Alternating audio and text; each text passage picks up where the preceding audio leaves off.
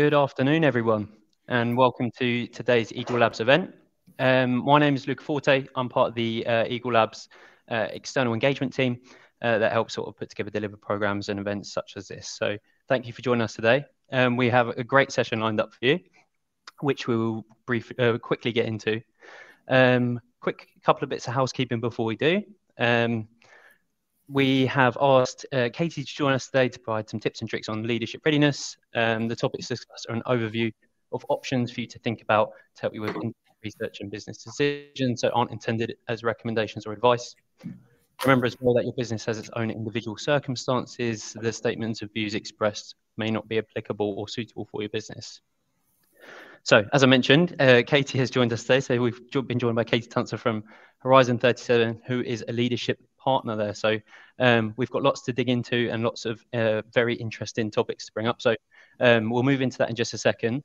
To make the most of this session today, we have asked you to join a platform called VBox. So that is a Q&A platform for you to post any questions of your own, comments of your own whilst we're going through this session. Katie's going to deliver a bit of a presentation for us and give us lots of food for thought, and then we'll have a bit of a Q&A at the end. So please make the most of that whilst we're going through this this session today. I think we've got lots lined up for coming up in Eagle Labs, so lots of programs, lots of events. So please make sure after this session as well, you go and check out labs.uk.barclays. So that's enough from me. Katie, I'm going to hand over to you now. Thank you, Luca. Hi, everybody. Thanks very much for coming along. I'm Katie Tunstall, and I'm part of the Leadership Readiness Research Team, which was the Cranfield School of Management and Horizon 37. I'm also one of the leadership partners at Horizon 37, and we are dedicated to leadership in growth and change. The big question we ask is, are you ready to lead the growth of your business? And I believe that is a major reason why most of you have come along today. The world needs innovative small businesses like yours, and we believe that you can change the world. That's how ambitious we are. But only 1 in 25 startups manages to scale past 50 people. So odds are pretty bad. What are you going to do about it? Well done. You've turned up. That is an excellent step, and we're really pleased to have you here. Now, I've been told by Luca that Barclays has a very strict rule on no jokes. Right? But Luke has negotiated this to the point that I'm allowed to be witty, sparkly and witty, right? He's nervous. So what I did is I spent all morning searching for how to be witty online. And I thought I was trying to be really up to date. So I used ChatGPT. And after about an hour or so, did anyone else get really sucked into ChatGPT? But anyway, I realized that I'd accidentally got it wrong and accidentally was using thesaurus mode. So I was naturally vexed, disappointed, upset, and deflated. If you like my jokes, Luca, thank you very much. No please like emoji in the chat. That's acceptable. We're fine. Have I passed the mark? Yeah. That was funny. That was funny. Okay. So you can interact with us in the chat. We can't see you, but that would be wonderful if you give me a nice emoji. That always makes me feel motivated. The jokes don't really get any better. Sorry, the wit doesn't get any better. Not breaking any rules. Okay, right, to the subject at hand, why we're here. So it's all about getting ready for your leadership in a very targeted way to scale your business and get results. So I have a question for you.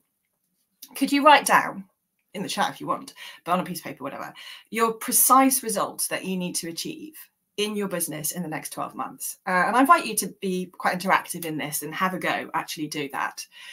And I see Luca's going to do it. You might find that you're writing down some things that are actually outcomes. So these are the valuable things in their own right. Results like achieving technological milestones or a particular commercial goal, or maybe an exit, or maybe achieving the mission or some elements of it, right? You might also find yourself writing down things that are enablers. They're very important as well, but not results on their own. So think about things that might be really important to get right in your business to succeed. Things like fast product iteration, things like good market access, highly motivated people. And I want to always start every consideration about any investment you should make as a small business. And today it's about the effort to put into leadership. I want to start always by thinking about results, zero compromise on knowing what the results are that you want to achieve. So let's assume everybody's done that. If you're watching the video, you can pause and think about that a little bit more. So for those of you who are live, on we go. Next question. Do we know why leadership matters? And we're working definition here that I'm not going to go into this in detail, but we're generating positive results through others. So that's quite an important definition. It's not doing. Founders and innovators are very good at doing. So this is about the leadership results that you're trying to achieve. And I'd also like you to have a really good think about what that looks like. So what is actually going to make the difference? What matters in leadership in your business? And you'll pick up a theme through the whole of today. It's about deprioritisation. I was actually trying to work out a witty joke about, you take away lots from these seminars, right? You get lots of takeaways. And this is more taking off things from your plate. And I had an idea about making a joke about giving me some donuts, taking it off your plate. But anyway, I decided not to go there. This is as confusing as Luca's face is showing me. The point is, a lot of today is about what you don't need to do and what you cannot waste your time on. And I really think that's so important and so refreshing when you're trying to lead a business, not to just feel like you have to do everything. So that's my commitment today. Now, there are gazillions of things you could do. Have you thought about any? So perhaps you go, oh, I need to master my poker face for really good commercial negotiation. That's one thing I'm going to work on.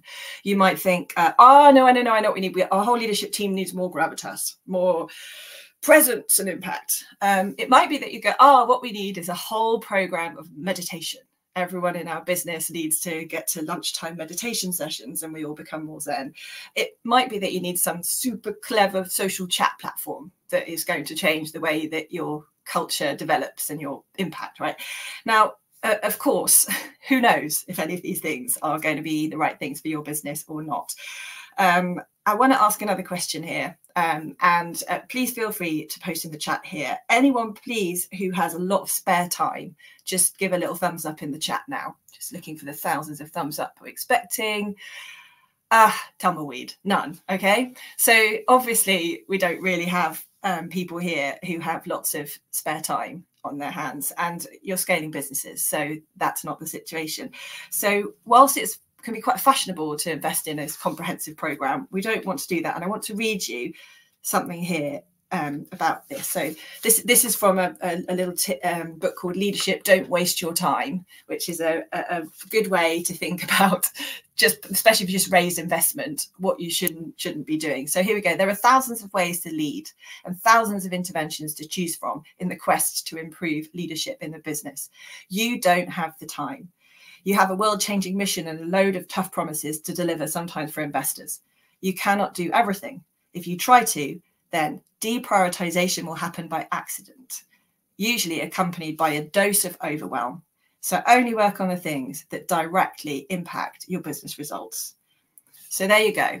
Target the gaps. That's what we're going to look at. And we are now going to consider what you need to know to be able to make those deprioritizations in practice every day. So I want to ask you another question here. What's the sufficient and necessary insight for you to be able to prioritize and deprioritize your leadership in your business? I'm guessing that probably half the people here would be wild guesser tendency. You know, your tendency is to just guess wildly, right? Don't need any insight. No insight is sufficient, right? And then some of you might be more in the camp of overanalyzer, right? You know which one you are. I'm not going to make a judgment on that, of course. Whichever one your poison is, please nudge towards the middle now. It's the necessary, sufficient insight. And I'm going to help you now to accelerate your practical deprioritization by sharing some of the findings from this research program that we mentioned at the beginning. Okay, so I don't know, James, can we share? Yes, thank you very much. Perfect, thanks. So I was a member of this team here, this joint Cranfield and Horizon 37 team. And I myself conducted around 35 of the deep structured interviews. And then as a team, we synthesized and analyzed the findings. There are 4 of us in the team. So what we found, luckily, it's nice and simple. It boils down to there being 4 components of leadership that matter above all. In my view, these are sort of 80% of the value. Over the last year, I've probably upped the importance of decision making from having worked with, I think we worked with 56 scale up companies last year. And I think decision making possibly, in my opinion, should sneak into the top. But anyway, it's very simple. These 4 things, if you get these right, you've got a pretty good chance of succeeding in the scale up. So we've got creating culture, setting direction, managing performance, and feedback, specifically giving and receiving great feedback. And by the way, you should look at all 18 components, because there are 18 components that we've identified and they could add value. But whatever you do, please don't try to do them all. So it's all about trying to work out which will have the disproportionate effect. So the other thing I should point, and so that's a little bit further into the research, is that it's not a linear increase in demands on leadership. So if we have a look at the next slide, thank you, Ilaria. This is the leadership proliferation threshold thesis. Now, basically, let me break this down for you. As a business grows, so do the demands on leadership, but it's not linear. And you get these inflection points where the business risk gets really big very suddenly if you can't stay ahead of the curve. The pressure gets really high and the leaders need to move quickly. Now, this one here that we examined in this research, you can see that marked on there called the LPT, snazzy name. We documented this and we analysed what you need to do to stay ahead of the curve. We often get asked the question of why is this point happening? And we have looked at this in a speculative way in the research. So, for example, you don't seem to be able to count on bilateral chats to make strategic alignment. You know, you haven't got mates being able to just talk about everything to make sure everyone's on the same page. Sometimes at this kind of scale, you can see factions start to form, especially between highly technical people and commercial people, or between engineering and physics, or the different groups where they start to have sometimes a lack of respect, at least a lack of understanding or regard for each other, and sometimes decision making can become a bit dispersed and difficult to do, so that all these things can start to go wrong at this point. But I know what you've come along to hear about today is not why, it's to hear about when this happens and what to do about it. You'll notice on the x-axis label here, we have headcount, right? And obviously there's many ways of measuring the maturity of a business. And in the research, we considered a lot of different controlling variables here to look at the impact on leadership demands. And we looked at things like revenue, investment raised, market traction, regulatory approval, IP creation, and obviously sector by sector, there's some different measures of business maturity. Headcount seems to be the one that is the strongest indicator of changes in demand on leadership. And when we think this inflection point ramp up happens, our best estimate from the research is 40 people, and that has been validated with a whole series of focus groups and events that we have had since then, getting more input. And obviously you could nuance this sector by sector and look at all sorts of mitigating circumstances, which we are not here to do today. This is not an academic lecture, this is a practical impact seminar. So what I thought I could do for you, if we can take away the slides now, is I would bring to life some of the stories that we've seen about the big wins in each of these 4 areas. And I'll bring it to life. And what I suggest you do to get the maximum value from your investment in hearing this work is to jot down what you think could be the opportunities for your unique business. What do you think are going to be the things that shift the needle for you? So I'll go through them one by one. Please feel free to throw things into the chat as questions, which I can address either during or at the end. I think probably at the end, right, Luca? Yeah, okay.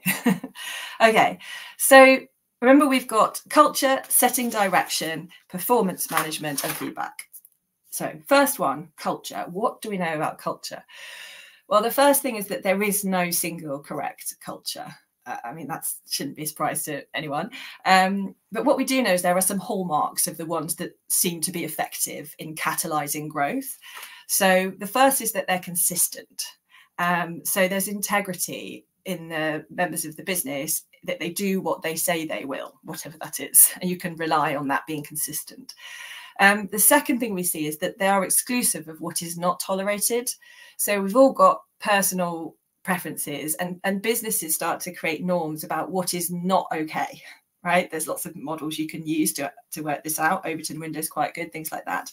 But if you can understand in a culture, this is something we don't tolerate, and we actually don't, that means it's played through in promotion decisions, reward decisions, firing decisions. That seems to be really important as well. And then the third hallmark, if you like, is being inclusive of healthy difference. So we're exclusive of what we don't want, and then we are inclusive of healthy difference. And this is a real subtle thing. We're not accidentally exclusive. So sometimes we exclude things that we actually are just some lazy proxy for something we really care about. And that seems to be a really important thing, that effective culture includes healthy difference on purpose. And it seems to be quite important to create deliberately your culture. So I can tell you a story about a customer here who's called Elon. I made a fake name. So what Elon found in his business was that he had a lot of passionate people, proper commitment to world impact, and a lot of really clever academics. So on the face of it, absolutely the business. But what was happening, to everyone's great frustration, was deadlines were getting missed a lot. And Elon says, I am just feeling awful because I have to keep apologizing to all these really clever people that they're having to do boring customer work.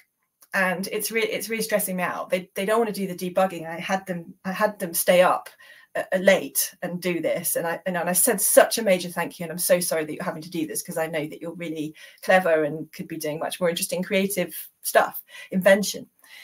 Now, the realization was that, of course, that's not walking the walk about the culture that they want, which is commercialization and customer focus. So Elon and his exec team decided to shift their entire language and focus. They wanted to turn it around so that the sexiest work was no longer the intellectual genius breakthroughs, but it was about customer delight.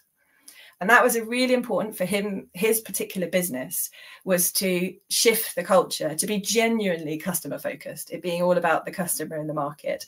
And I mean, most companies would say that, right? But when it really comes down to it, are you saying, oh, nice one for pulling an all-nighter, that's a genius, and you think you've just invented, when actually that's disconnected with the customer? So in Elon's case, to give you the full picture, we did actually experience two very, very clever, highly qualified people huff quit in the face of this shift, right? And that was pretty hard to swallow at the time. But quite quickly, the business realized that they were not the right people in this new commercializing phase. And the culture was a reflection of what the business needed. So it was actually the right decision for those two people to go. And the rest were really bought into the innovation in Elon's business, really landing in the world. So if that story resonates with you, good. It's obviously one unique situation. But I wanted to maybe flag a few of the, more broadly, the big challenges that you might face that could be similar to Elon or not in the area of culture. So the first is really look out for those different subcultures developing in your team as you grow. So mistrust, confusion, conflict, constant appeasing. That's probably the first thing that starts to emerge as you near the leadership proliferation threshold. There's also another thing that's a very big red flag, which is if you see yourself or any of your fellow leaders trying to dictate culture, or the board, dictate how it should be. Culture cannot happen top down. You cannot make people feel a certain culture if they don't want to, and especially not if you're also somehow opting out from some of it yourself. So you know, that's an important one to look at. There's a couple of other things. One is experts, and I do that with a little quote thing, is experts telling you that there's this one size fits all culture, and it needs to look just like this, right? Because the culture needs to match your vision, your goals, your priorities. And what works for one company could be entirely different for another. And this is no more pronounced than things around expectations on how you hold people to account, what your flexible working policies are. There's so much that needs to just be considered for your business with what you're trying to achieve. And then the last thing, which is a massive red flag, is if you start to see cynicism and lack of engagement. So you've got company values, but everyone just sees them as generic, meaningless words. So if you've got any of those things going on, don't stress. You are where you are, but there's an opportunity to make a change. And please don't underestimate the huge effort that successful leaders do actually put into this, into creating a ground up culture that really seems to work for the people in the business. I got a top tip for you. If you are now thinking you're going to invest in a culture, then do this one thing. Get your phone right now. Don't get distracted in the vortex of emails, but stay with me. But text 1 or 2 people to ask, what 3 words do you think describe our culture? And I'd recommend that you ask a cross-section: peers, reports, board, exec, contractors, suppliers, and ask more than 2 or 3 people. But asking that question really just simply and straightforward, you'll really then start to understand what your starting point is. And that's really essential. Your culture is going to have arisen organically. And of course, you're doing something right, or you wouldn't be where you are. So it's about building on that, understand where you're at, and then changing what's no longer going to serve you for the scaling phase ahead. The other thing you could try is a 10-day culture challenge. I'm a big fan. This is another reason you can look at. It's on our website, all these things. But the 10-day culture challenge is pretty pacey. You don't have time for a long-winded process. Just see if you can draft it in 10 days. It's a good way, don't make perfect the enemy of good and get on with it. So that is also an option. Good. So that's culture, first of the 4 big priority areas. I'm next going to talk about setting direction. So this is where most commonly you can see a gap between an inspiring high-level purpose that is broadly known and what people actually do. And often that's because there's an insufficient level of detail just below this purpose-led thing everybody signed up for. I'm going to tell you a story about another customer. This is Whitney and her business. So Whitney comes to us saying, I've got this mishmash of different articulations about what matters. And I'm not sure how much to worry about it, but we've got tons of hard work going on. People are quite frustrated with, they're putting so much effort in. They really are. They're trying. Like, I want to acknowledge that. But we're not seem to be all going in the right direction. Actually, my business is littered with MVPs. And we're starting to miss a lot of big milestones. We can't sacrifice pace. Everybody's like sprinting 100 miles an hour, but we're wasting a lot of time.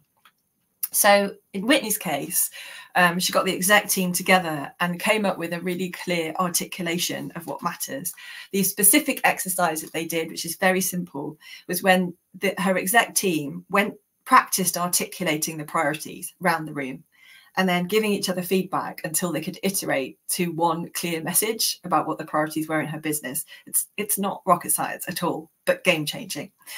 So they did that, and they also then built on that to set some really clear prioritization criteria. So being able to prioritize according to very clear criteria is a really pleasing thing for people who are very, very committed but not sure what to do. So clarifying that, and then also they got their functional responsibilities and made sure that they all fitted together and added up to the business just right, which was really, really effective. So that's a success story. It's a relatively typical example of a business that dealt with a lack of clear aligned direction. If you relate with any of that, then take action. We're often asked, actually, what is the biggest derailer for scale-ups? And it's lack of alignment. I'm pretty confident saying that. This is what we've talked about. Now, it's also important, I want you to take one thing away from this as well, that it's not just the writing down the high-level business, mission, vision, purpose, direction, however you want to do it. It's that bit below. So one thing you could do right now is make sure you can write down that top level in 10 words or less. Have a go. Make sure you can do that. That's essential. And then just check out if the rest of your team would say the same thing. And then, more importantly, think about the functional responsibilities below that will ladder up, and how each one is owned, driven and clear. That's all I was going to say about setting direction. So we've looked, just to recap, we've looked at culture, we've looked at setting direction. We're now going to move on to the really unpopular one, managing performance. Who loves that? Performance management has a kind of bad reputation, right, as a function.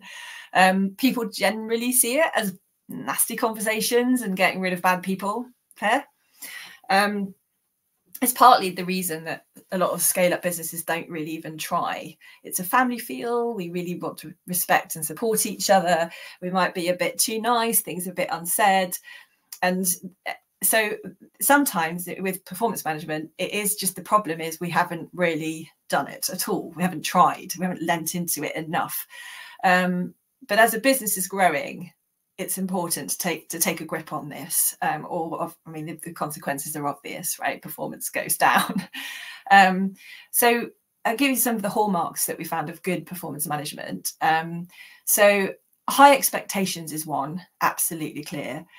Robust consequences is another, and unambiguous consequences. And then enabling appropriate risk taking and supporting and allowing that. A small aside on this, there's a very important bias that often comes in here. And to quote one of our customers, I won't say who it is, but recently said, I really want more innovation, but they need to get it right first time. So there's a real problem with that kind of thing. People go, oh yeah, innovation, take the risks, take responsibility, do the thing. But what happens if you do it and it's wrong? And there's a thing called resulting bias.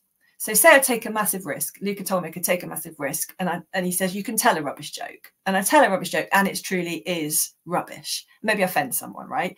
If Luca had told me, I want you to take a risk and tell a rubbish joke, and then he went, your joke was not okay, the result was that you offended someone, then that is inconsistent with the performance management that I require, which would be he's saying to me, you should take this risk. I take the risk, it doesn't pay off. Well done for taking the risk, right? So I think resulting bias is a really important thing to consider here in performance management, right? What are you actually judging people on? And are you able to disaggregate that from the outcome, which may or may not have been in their control? Okay. Don't know why I picked another example about jokes. Sorry. I'll tell you a story, a performance management story. This is someone called Mark. My name creating is okay, worse. So Mark, CEO is called Mark. Mark's committed to creating autonomy. Okay, that's a really important thing. And what he discovered is, oh dear, I'm creating ambiguity. They're close friends sometimes, these things. People are crying out to Mark for clear direction and saying, what does good look like? We don't know. At the same time, Mark and some of his fellow leaders are making these sweeping assumptions about what motivates people and some quite random guessing. So when we come in to look at Mark's company, what we're finding is a lot of effort getting wasted on this rule, like no meetings are allowed before 9 a.m. Okay, so who made that up? Zoom drinks on Friday night every weekend to celebrate our week's successes. And there was this awful State of the Nation meeting that everyone had to come to on a Monday morning, right? And it was just abysmal. So what Mark said, to be fair, he knew this, right? It just doesn't hit the mark. None of this is working. So we did some really focused work to understand, what do you need to do to motivate people to manage performance in a way that gets the results specific to your business? And that isn't going to be generic. We can't know business by business, but what we can say is, if there's a swathe of pointless stuff, let's get rid of that. In Mark's particular business, just to give you a sense, but not to say this is the answer for everybody, he chose that to get better performance, he needed to be much more directive. So when he made a decision, he had to be clear he had made that decision, and then leave the detail of the execution to others, but not the decision. And that was a really big change, right? Because he, as I mentioned, he was very into creating autonomy, but that wasn't working unless he gave clear direction at the high level. Another thing they did, I don't know if any of you have tried this, but they had this thing called a coffee bot, which was a serendipitous way to make people meet people they didn't know. They got matched by some clever app. Again, that's very specific, worked for them. And then the other thing they chose was they wanted presence training. And that's what came out of his consultation. A lot of people wanted to do it. Again, very specific, and it worked. I know this is probably sounds a bit like a risky thing, but one of Mark's team quit as well at this point. But then what happened in that case is the one who quit, the board all said, well, we wondered what the point of that person was anyway. So that's good, because as soon as they got more robust on performance management and expecting performance, suddenly it became a bit clearer that certain people were contributing high performance and business results and others weren't. So it's not always a bad thing that not everybody stays on board, although it sometimes hurts the soul. Okay, so questions for you. For thinking about your own business. Are you creating ownership? Are you delegating effectively? Are you setting really high expectations, and are you holding people to account? You want to be answering yes to all those things, at least after you've put all your changes in. And so a couple of things to watch out for is, are you making excuses for people? And are you creating ambiguity like Mark? So I think it's, what we've seen, it's not all about systems and processes. That bit's the easy part. It's about leadership and you showing your commitment to these high expectations and accountability. So there's performance management. I'll go on now to the fourth area, which is about feedback. So there's this expression, isn't there, that says assumption is the mother of all. Yeah, know the expression? It's rude. I'm not allowed to say that for sure. So the question is, why do we end up with so many assumptions? And often it is because we've got all these blind spots because people are not in a solid feedback culture. So we're not sharing information enough. I'm going to talk about a CEO here that's called Jeff. Okay. Now, Jeff came and he says, I have very high EQ. Fair enough. Right? He said, yeah, very high EQ, self-declared. I really know how people feel. And he said, I'm giving a lot of feedback. I keep giving feedback. And I've told people till I'm blue in the face what matters. I keep saying it. They're just not listening. I'm giving feedback loads. Now, you can see what's going on, hopefully. But it gets worse. Whenever Jeff himself got feedback, what he did, because he's got so much EQ, showed listening, showed that he already knew what they'd said, and demonstrated that he had already fixed it or addressed it. And guess what? People had stopped giving him feedback. So this story for me is classic, right? And I know that sounds a bit extreme and none of us wants to feel like we're a Jeff, but feedback is not about the beautiful script, the delivery of feedback. You can vomit words out and really not relate, not drive any improvement. It really comes from the way your mindset, the way you think about it. So Jeff, to his enormous credit, because from his starting point, this was a very long journey, he actually got that you can't opt out of being a role model. So he did initiate this really from the top down. He got into what we call the open-minded and action-oriented space. And he made a massive effort to thank and validate people. And what he did is he made a shift that the team got on board to make feedback very purposeful and about improvement, not about blame. And he unlocked this powerful new feedback culture, making it not significant, but easy, regular, and not having waste and guessing, but trust. And that was just a really, really big transformation. Now, to generalize this from our experience, and I think we've done more than 40 workshops with exec teams on the topic of feedback in the last couple of years, with scale-up leaders. The big breakthrough is when leaders receive feedback well. And the way that you do that is about mindsets. It's not script or technique. It's about you thinking about taking on that feedback. So asking yourself here, you are a role model, you can't opt in either. If somebody gives you feedback, it's happened to all of us, somebody gives you feedback that is, say, badly formed, emotive, unjustified, rubbishly packaged or whatever, right? Do they experience a reaction from you that deters them from ever risking such a thing again? You need people to be able to give imperfect feedback if feedback's going to flow in the business. And the best way to make that permitted and acceptable and celebrated is for you to show that that's what happens. So that's the first step. And I would love to go on more about feedback, but I won't, because we're not the time to talk the whole thing about feedback. But there's also a lot of really good tips. Again, I keep referring to these little manuals. We've got a lot of what I've just talked about is expanded in detail, and this one's called Fresh Feedback. So there we go. Okay, So there's my whistle-stop tour through the top 4.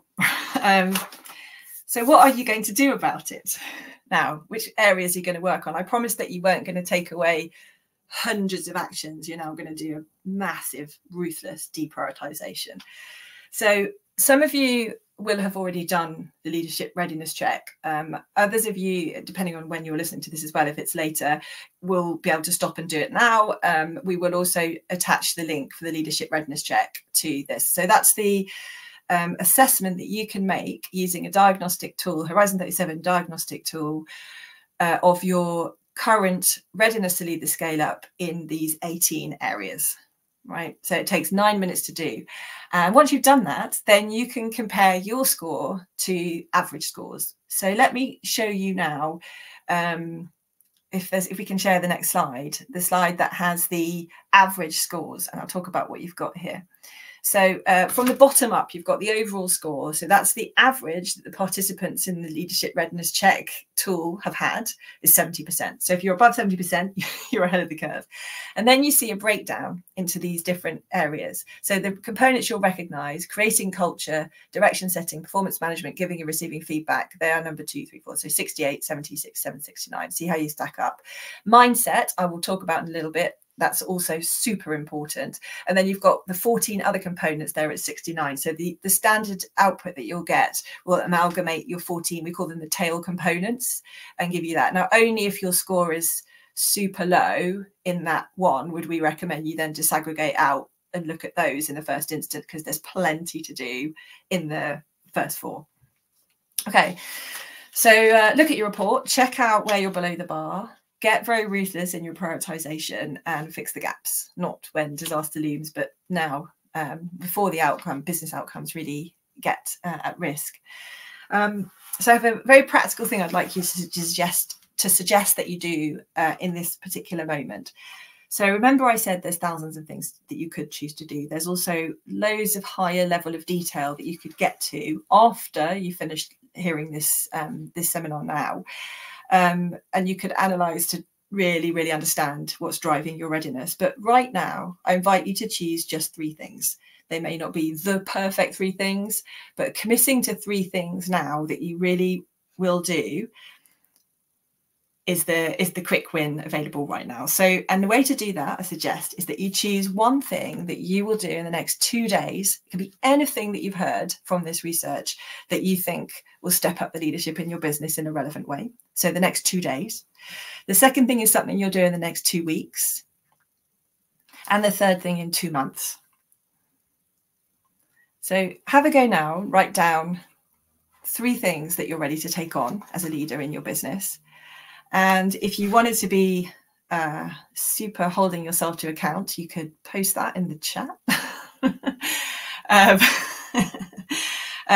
All sorts of ways you can hold yourself to account. You can make yourself a little selfie video on your phone and send it to a mentor, or you can post it into the WhatsApp group that you have with some peers or something like that. But anyway, try and take 3 things from today that you really are going to commit to doing, and be ruthless with yourself. Of course, you could do loads more things, but if you get those 3 things done, then you've taken the first step.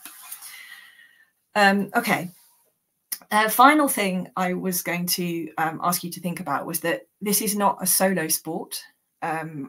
Obviously, you have a team of people, whether they are mostly made out of formal colleagues, direct reports, or employed people within your business, or whether they are more of a virtual team of supporters and advisors, or contractors, or people who have no formal links, but you know they really are a member of your team. All of those people you want to enroll in this. You cannot go alone with creating leadership. It's kind of an oxymoron, right? So if you imagine you're trying to mobilize the leaders around you, around your priorities, and create what we use an expression, we say, create a business full of leaders. And remember, the definition is generating positive results through others. You're winning. So thinking about how you might get your fellow leaders on board, it might be worth checking out some of these signs that we see. We see these in teams that are ready to go on the journey, regardless of where you start. It doesn't matter if all your scores here are on 10, right? If you have these things in place, you're going to rocket them up. So here's a few things that you might want to consider. So first is that leadership is seen across your team as an important enabler of success. People are bought into the idea that being leaders and stepping up is important. The leaders are aligned and they communicate consistently as such about what things matter. They have the right motivation and conviction lined up with what the business is trying to achieve themselves.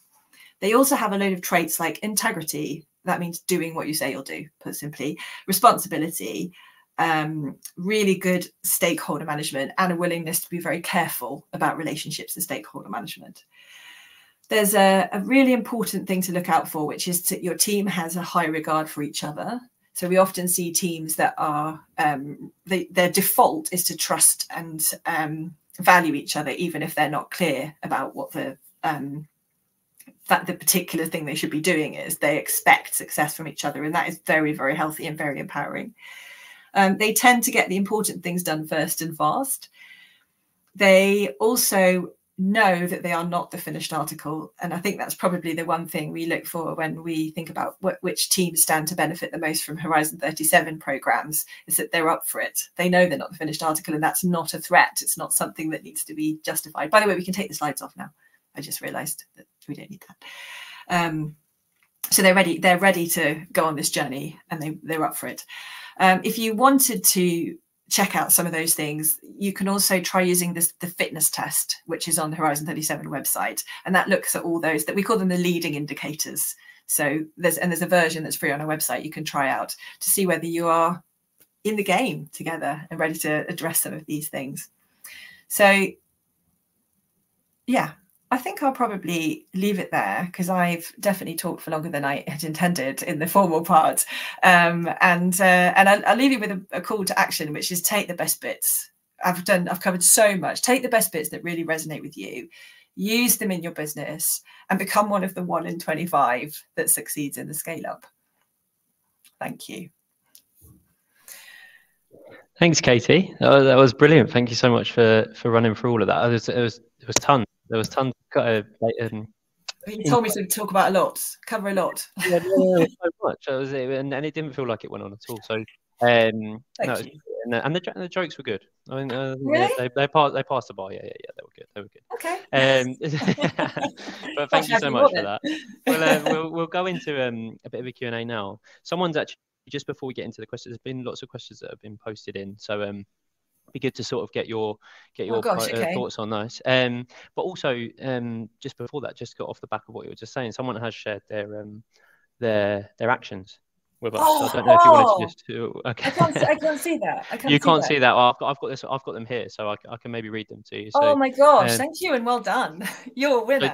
At 2 days, they've gone asked for input about our culture. So it's the immediate action they're doing. 2 weeks. Hear everyone in the team express their thoughts about our culture, see how aligned we are. And then 2 months, reflect on performance management, see how to improve it. Wow. So pretty good. You're on track for success. There we go. There we go. Good stuff. That's accountability. Luca read it out. Exactly. It's recorded here now. So, but yeah, no. So I just wanted to share that with you. So I don't know if you wanted to make any comments on that. But we'll move into a Q&A. I guess just before, I'm going to add in another question into the mix here. But something for myself, it was just through everything that you were talking about, there's a decision making sort of felt like a theme that pops up through in each of those things. Like, even asking someone to take a risk is you're making a decision there yourself. So I wondered if there was any thoughts on decision making as a leader that you had. I wondered whether I should do a fifth topic on that. So obviously we did culture, we did setting direction, we did performance management, we did feedback, which came out of the research at the top. But in the last year since we published the research, I would say that decision making is the kind of fifth close follower, right? So we've let me say a little about decision making. The big breakthrough around decision making is actually choosing deliberately which decisions deserve time and attention. So we will often do time boxing for task execution, but time boxing in like making decisions, some of them just torture us and go round and round and round in our head for ages and just keep coming up every team meeting, right? But they're not necessarily the ones that we deliberately want to put time and attention to. So the first thing in that is teams being able to together go, okay, which decisions are the biggest impact on our business and therefore the most important, which are the most complex and difficult, which ones are the most urgent, and looking at those things to actually prioritize their decisions and coming up with maybe a log. Yeah, so that's one thing which is really important. And the other time related issue is that often, again, the decision is more about when to make it than the actual decision itself. So say we said, okay, we're going to gather more information. We could always gather more information before making any decision and stall, right? But we might say, in a month, we're going to have a hell of a lot better information. So that's an appropriate amount of stalling, because if we made it now, we'd be hasty because we're going to find out some new stuff. So we decided that it's a month, we're going to make that decision. Until then, we'll gather information, but we're not going to like mull over that decision, stress about it the whole of that month. It will come up, we'll make it. So timing in that regard is also incredibly important. And then there's lots of other things. It's being rigorous in knowing what the question is exactly before you go into soapbox analysis and debate. That's super important too. And then capturing the decision unambiguously and assigning ownership for implementation is really important. A lot of that. And then if there's one thing that you could do immediately now is to make sure that the decision rights are clear in your team. Sometimes you forget as you're scaling that the founder or the CEO doesn't need to make every single decision anymore, and it keeps sort of squirting back up to them. And it's not, I mean, it's both sides playing that game, right? The CEO and the other leaders. So being clear on decision rights is also super important. I realize I probably talked too long about decision making now, but I do also think it's right up there, just behind those other 4 areas. So thanks for asking that question. No worries at all. No. It felt like something that you know, I certainly benefit from what you just said there as well. So thanks for covering it off. Great. So we've got lots of questions to get through. So we'll get through those now. Just to let everyone else know that we have got until the end of the hour. So if you have any more questions that come off the back of this, please still continue to put those through. We'll get through these as quickly as possible and use this time wisely with Katie that we have now. So let's start number 1. So how do we know if our efforts to step up leadership are working? Yeah. That's actually really important. That you don't let anybody get away with hand waving stuff that it's all soft stuff and can't be tracked. It's just not true. Obviously, it is the holy grail of being able to say we improved our decision making and therefore our revenue has increased by X, or we created a great culture that has improved trust and speeded up iteration, and therefore we've achieved an IPO, right? The connection is case by case quite difficult to make, but one of the great things that this research did was look at what in a general case the right components of leadership are that do correlate with business outcomes. So what you can look at is whether you're improving your performance on these 18 components. Now, again, some of the things are, you know, how much do people feel aligned on a decision, right? That's a difficult thing to have a quantitative measure on.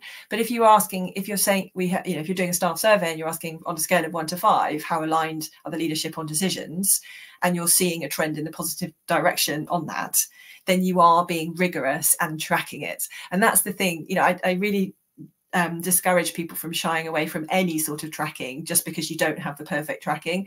So ask the questions, keep your finger on the pulse, constantly prioritize, constantly adapt what you're doing, but expect to have it all deliver on the business results that you've articulated in what we did at the very beginning of the seminar. One other thing is it's also important to track progress and not just absolute performance, because some of these things are quite hard to calibrate. So if you say as a leadership team, we've made really high progress in creating a clear identity for this team that gives the business confidence in the exec team, and we think we've all made high progress on that, that's brilliant, right? Those are obviously more difficult to say on a scale of 1 to 5, how much are we of that great team identity, right? So progress is also important to look at. Fantastic. Thank you very much. So, well answered. What is the single most important thing that we must get right in leadership? So that's a bit of a tricky question. Well, I mean, I did say earlier, I do have quite a strong emphasis on alignment.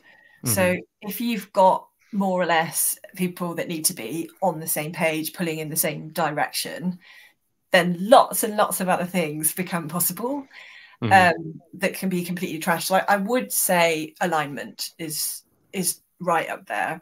In terms of leadership in general, and this is an entirely another topic, but it is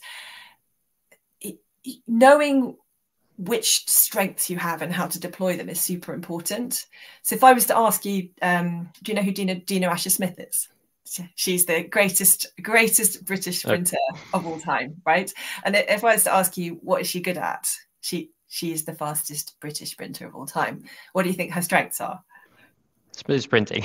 Exactly. Yeah. Okay. Yeah. So running fast. Yeah. She's good at starting. Right. She's actually very good at peaking as well. She runs her fastest race at the time. Her strengths are exactly aligned with what she's doing. Right. And then if I said to you, what's Dina not very good at? Not sure. We don't know. We don't care, because she's playing to her strengths. And it's unfortunately, I suppose in the late 90s, a lot of people got into this whole thing of like rounded leader and tortured people to work on their weaknesses and to look at, you know, how to improve their gaps and reach the bar and become rounded. And it was just absolute rubbish. If you look through history, great leaders and great performers know and play to their strengths. They don't fix their weaknesses unless they're limiting weaknesses. That's another story. But I think that's got to be a really important ethos in growing leadership in a business that's scaling and growing so quickly. It's just got to be strengths focused, otherwise you're crippling yourself. Does that make sense? Yeah, absolutely it does. Yeah, it makes a lot of sense. It's a lot of this I feel like you can take to life as well in general. But that's another conversation. How can we avoid making mistakes now. You can. I can see them coming up now. Yeah. So how can we avoid mistakes in hiring? Correct. Okay. I have thought about this. So I think that, the first thing I'll say is to map the landscape. So you actually know where you're competing for key hires. Look outside as well as just what you need. And then think very hard about targeted hiring according to where the important bits of your business are and the shortages in the landscape. So some roles will be really easy to hire for. You want to put your effort into the ones that the market is really tough for. The next thing I'd say, I like to compare employer branding a bit like, if you wanted to go on a date with somebody, then do you think that you'd be more likely to attract the right date by going to the gym and pumping some iron, looking really hot, or going onto Tinder and spending 5 hours scrolling through people, right? So employer brand is super important as well. And by that, I mean how the world sees your business. And you can't really fake it. It needs to come from culture. So it's inextricably linked with culture. But if you're able to put an employer brand out there, take the going to the gym, pumping iron approach rather than this sort of, sifting through 10,000 CVs on a platform, that's also going to serve you well and be a higher ROI. The other thing I have to mention about hiring is that it is a really good enabler of difference in a business. So at least half of our work is about unleashing the differences that are there. But if you can also get the business better at recognizing the value of difference beyond the obvious, we do this exercise called Dimensions of Difference, where we've done it tens of times in the last year, where we get a cohort or a team to identify the relevant dimensions of difference in that team. And it's not the protected characteristics. It's things like, how strong my identity is versus chameleon. It's things like, did I go to the University of Life, or was I a qualification junkie? It's do I like getting up early in the morning or working late in the evening? Like, those are the things that people come up with when you actually ask them what means something to them. And being able to hire for, obviously, diversity of thought is the really biggest prize in this stage of your business. If you can hire with a better ability to spot those differences and welcome them, and then not accidentally getting sidetracked by conflating confidence with competence or youth with innovation or all those other sorts of things, then you're also onto a winner. That's probably all I'll say about hiring.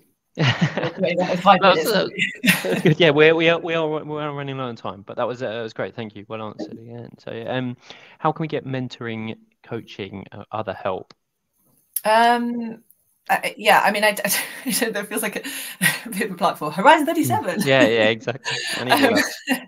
Well, actually, I will tell you, we have an event coming up in Harwell. So I'm going to plug Harwell too. So one of our partners is Harwell in near Oxford. And there's an event called Don't Waste Your Time, which is with a group of peer CEOs to be coached through a lot of these questions around deprioritisation, results focus, and making really tangible for their business. So that's a very specific thing that presumably we can share some information about that.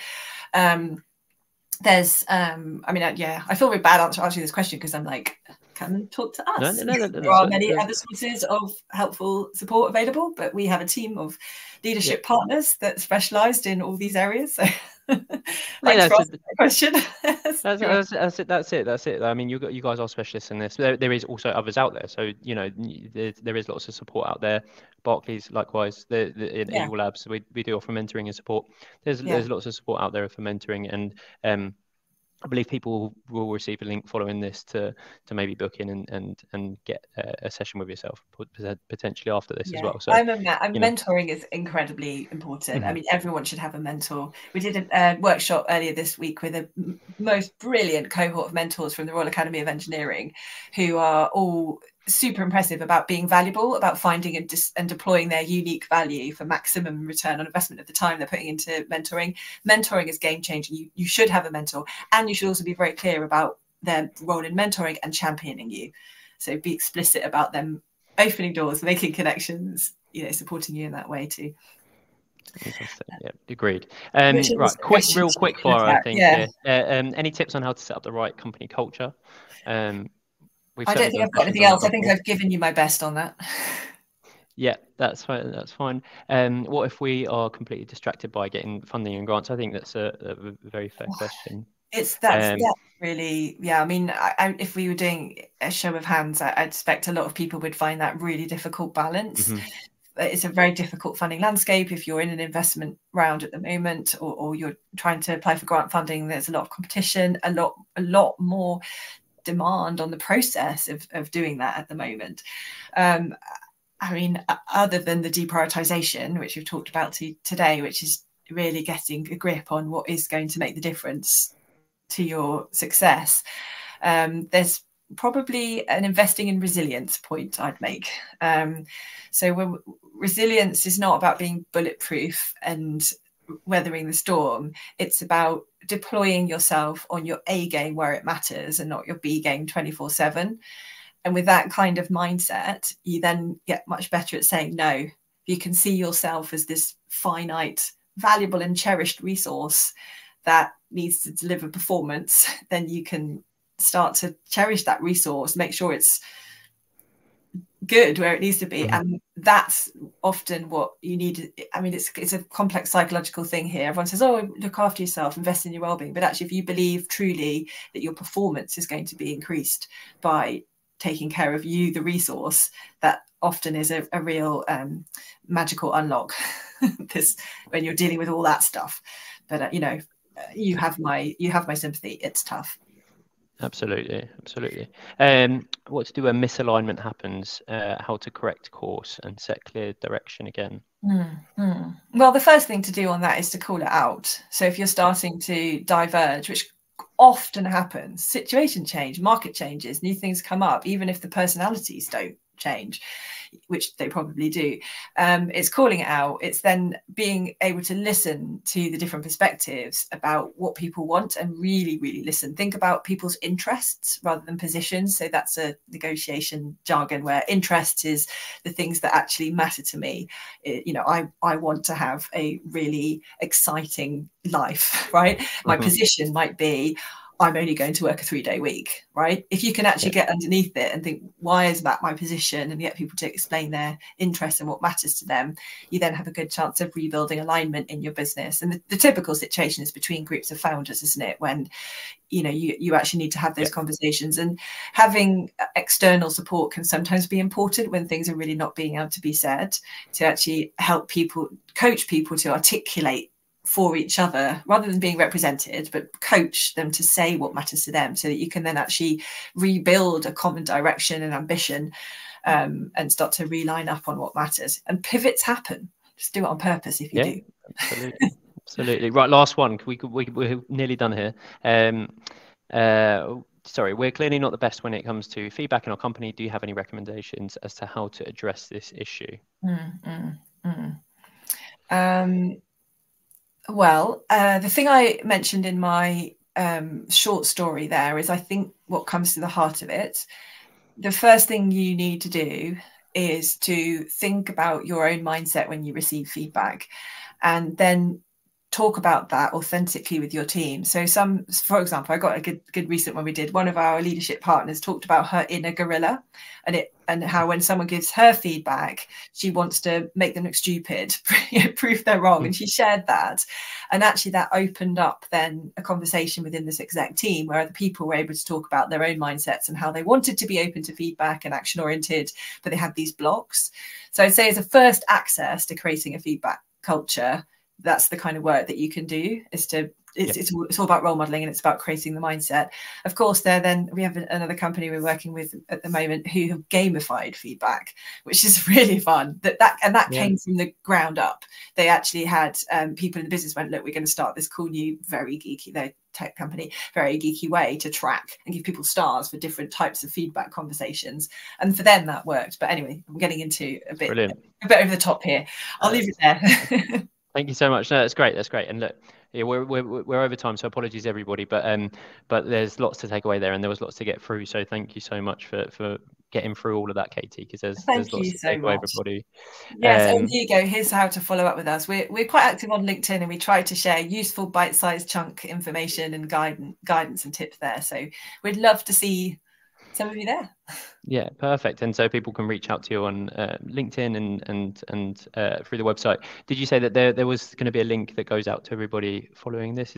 Was that right? Was I right in that? And they'll be able to look up, be able to book in a session. Is that a thing? Yes. So I think, as well as doing the leadership readiness check, which we've got that link included, if people wanted to book in with a 20-minute debrief coaching on that to get under the skin of what the priorities are for their business, to really deprioritize and focus and laser on those things, we'd be really delighted to do that. And there are some slots available. Okay, amazing. And if you're watching this in a year's time, that link might be inactive. But for those of you who are on with us today, then you can utilize that, and you'll receive that with a follow up and a replay of this session as well. So thank you, Katie. Thank you so much for joining us for this today. Thank you everyone for joining. If you need any further support around supporting your business and things like this, if you're looking at scaling your business and leadership, we have lots of scale up programs that we'll be running over the course of the next year, and lots of information and support if you haven't checked out labs.uk.barclays already as well. So that's enough from us. We've gone way over. So again, thank you so much, Katie, and have a great day, everybody. Thank you.